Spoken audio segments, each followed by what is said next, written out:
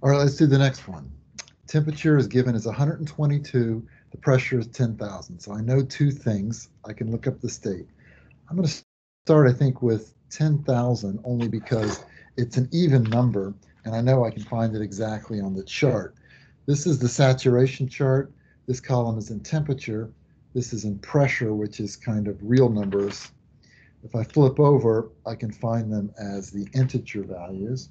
So 10,000 kPa is going to be on the second page.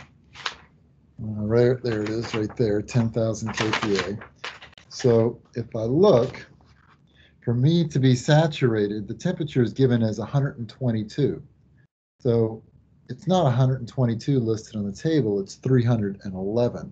So I know that this is cooler, the state that's given, 10,000 kPa, 122, is cooler than a saturated liquid. It's to the left of the saturated liquid side.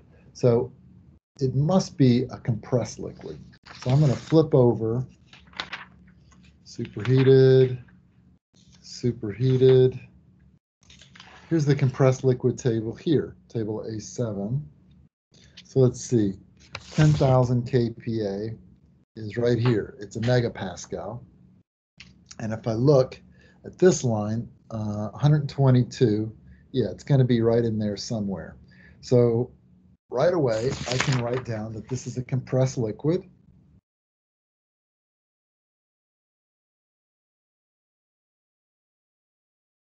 I also know then the quality, which is not applicable because in the compressed liquid side.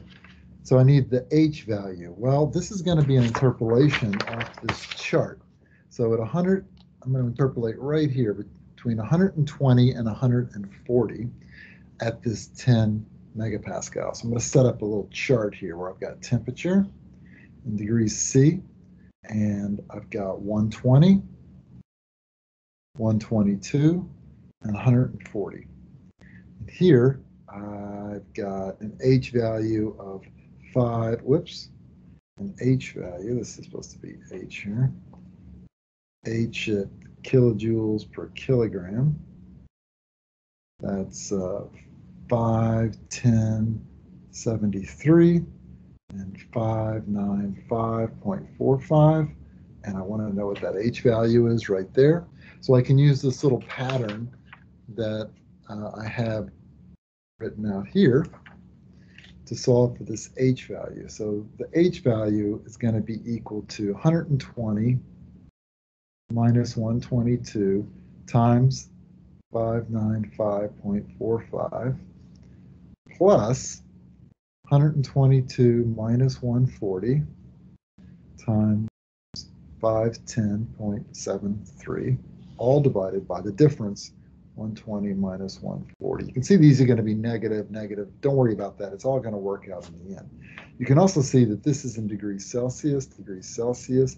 This is in units of kilojoules per kilogram, kilojoules per kilogram. This is in degrees Celsius. So you can see that the Celsius are all going to cancel, and you're going to be left with kilojoules per kilogram. If you do this math, you should come up with an H value that's equal to 519.202 kilojoules per kilogram. All right, so that's how you do that one.